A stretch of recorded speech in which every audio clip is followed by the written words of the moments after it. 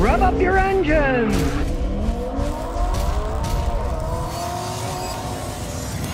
Are you looking for a new pickup truck, but you can't stand the price? You can win one if you want. The Tennessee Wildlife Resources Foundation is having a raffle, and you can win $50,000 worth of Ford. You don't necessarily have to get a truck, but hey, it's Tennessee. You're probably going to win a truck. I like supporting good causes, and there's nothing like Wildlife Foundation. Now, the tickets are only 20 bucks a piece. They got deals. If you buy more, you get a discount. You can win $50,000 worth of Ford. You can win a nice bass boat. They got all kinds of prizes. Just check out their website where you can get the tickets and you can see everything that they have. Hey, I'm gonna buy some tickets just for fun. I don't even care if I win. I really got all these vehicles there, but it's supporting a good cause and you might win a nice prize too. So, hey, nobody's losing here. Well, let's get into analysis of this brand new 2021 Ford F-150 King Ranch. It's a beautiful red. There's no arguing that. And being a King Ranch, it's got the cool generator here too. Built-in generator. Beautiful bed liner. Pirelli tires. Fancy wheels. It's King Ranch. It's got the old step-in and beautiful seats. These leather seats are beautiful. You got a lot of leg room. I'm no tiny tot and there's still a lot of room back here. It's the limo pickup trucks. There's your AC. Even has heated rear seats. And a pickup truck with a moonroof? What will they think of next? But let's get to the nitty gritty and look under the hood. When I think about those V6 EcoBoosts with turbos and GDIs, this is a V8 engine. What these F-150s were made for. Now, if you've been watching me any length of time,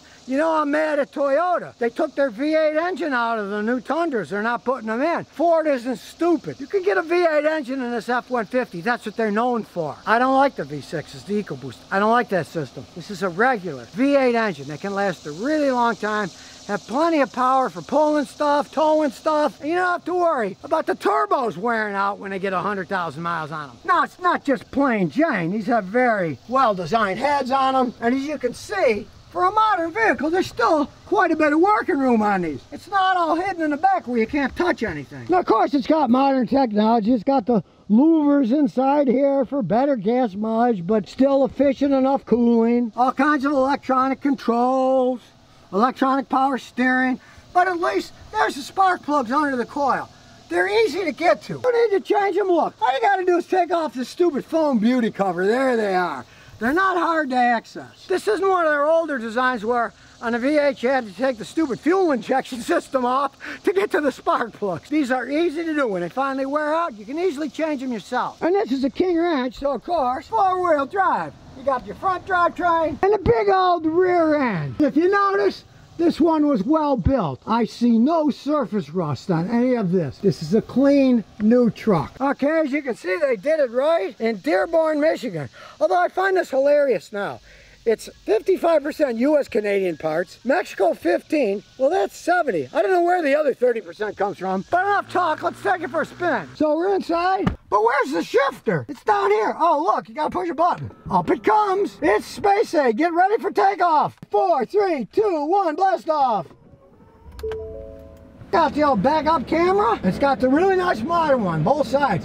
And I've got a really tight piece of concrete here, so boy, my wife would love this. She can see we're going right by it, and we're not going to run into it. I've had so many people knock off the Lion. You can see the Lion has a few chips on it from people knocking them off. It's fantastic, I do say. These modern things come in really handy. First thing you notice, it's an F-150, so it's high up in the air, very smooth, and for a pickup truck, this thing is quiet. I do have to say, Ford's been perfecting the suspension systems on these things for decades. They really have a much improved ride.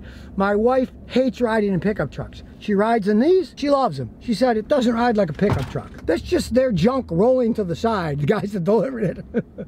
It's none of my stuff. My phone's still in my pocket. For towing and braking and regular accessories, 120 here, 12 volt there. It has all the trailer and towing adjustments you want to mess around with, and the drive mode. 2 high, 4 low. Now, thanks to Ford's innovative use of aluminum, these things weigh a lot less than they used to. So, you got a big truck with a big V8 engine, but it weighs less. So consequently, it gets better gas mileage too, but let's see how it takes off. We'll come to a stop, and we'll floor it. You can hear that engine going.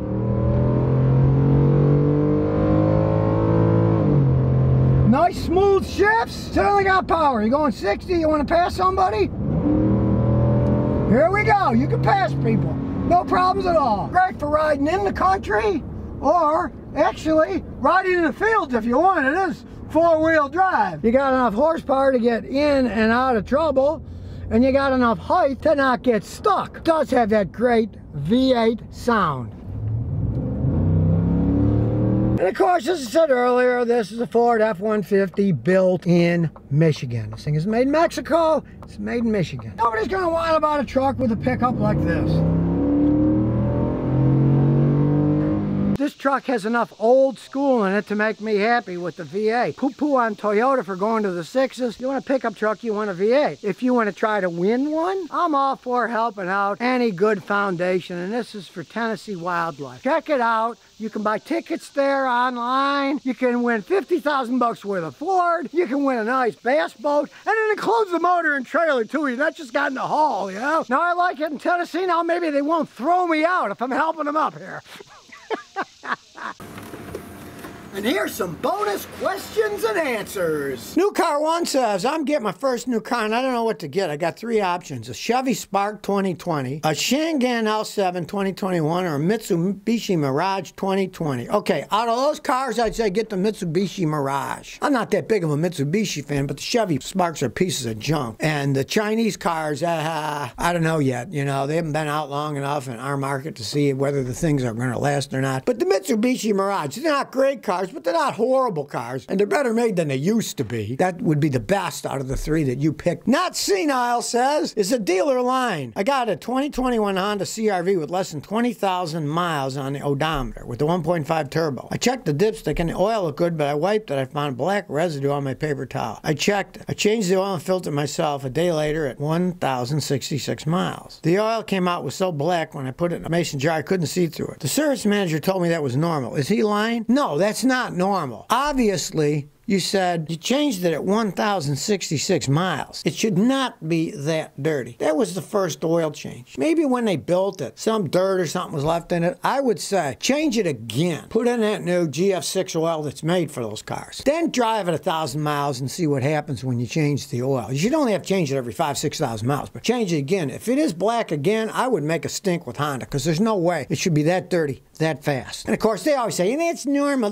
No, it isn't. It doesn't get dirty that fast. And you know, they had problems with oil dilution with the early ones that were the 1.5 turbos. Maybe the new ones have a problem too. We'll find out as time goes on. If I see it in other people, I'll tell you about it. Anybody out there has the same problem, tell me so I can pass it on. Johnny ETX says, dealership wants to flush my transmission fluid. I got a Tacoma with 60,000 miles. They want to do a transmission flush, not just a fluid change. What do you think? Don't let them flush it. The Toyotas are fine, just drain and fill, drain and fill. If it's got a filter, drop the pan and change the filter too. But that's it. They don't need flushing. They're well made. Flushing often creates problems. Now, they're just telling you that because it's an expensive procedure. You got to waste a lot of fluid, takes time, they're going to charge you a whole bunch of money. They're just ripping you off. They're not a do-it-yourself. Watch my videos. It's not that hard to do. And the Toyotas run so clean anyways, you'll probably find it's not even dirty, but it's a good idea every 60,000 to just change the fluid, and if it's got a filter, change the fluid too, but do not flush. That's just a scam. They're trying to make money off of you. Trippy says, my right blinker stays on when it's screwed in all the way. I got an 05 Mercedes-Benz C230. The right blinker, when screwed in, stays lit unless I unscrew it. Using a turn signal doesn't make any difference. What's wrong? All right, you got to short the power. Power is going to that blinker light no matter what you do. Look around that area where the socket is. Pray you see a wire that's frayed, that got hit by golf clubs or something, and then it's shorting out, and you're giving it power the whole time.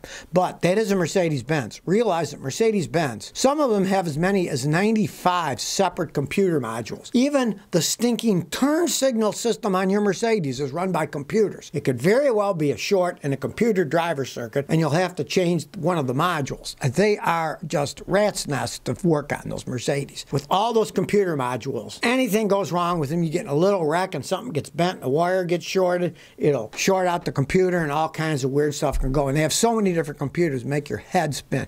Plus, whenever you put a new computer module in, then it has to be reprogrammed. They deliberately do that so that you have to go to a Mercedes place so they can just screw you over while you're fixing your light bulbs and screw in. So if you never want to miss another one of my new car repair videos, remember to ring that bell.